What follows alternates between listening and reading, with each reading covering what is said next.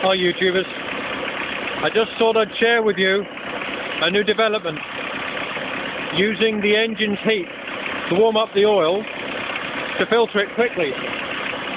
Somewhat necessary in the winter. Let's take a look.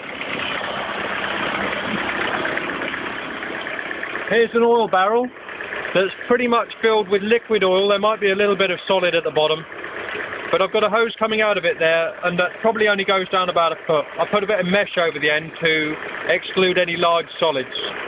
So if we follow the pipe,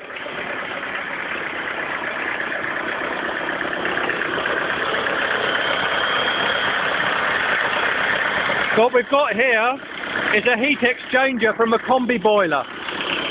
A heat exchanger from a combi-boiler has been installed that runs off the hot water from the engine, and that is taken as a parallel circuit off of the heater matrix, the cab heater. There's two hoses that will go into the cab, so one of them will be hotter than the other one out, one return.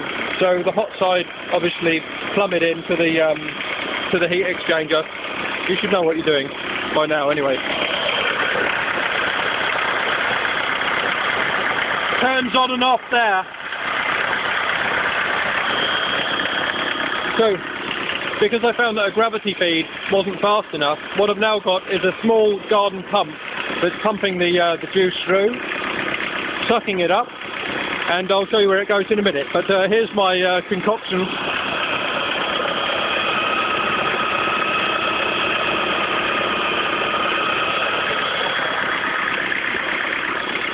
I've taken the weight off the drill with a bungee cord, as you notice, and stopped it from turning with a stick. Now let's follow this one.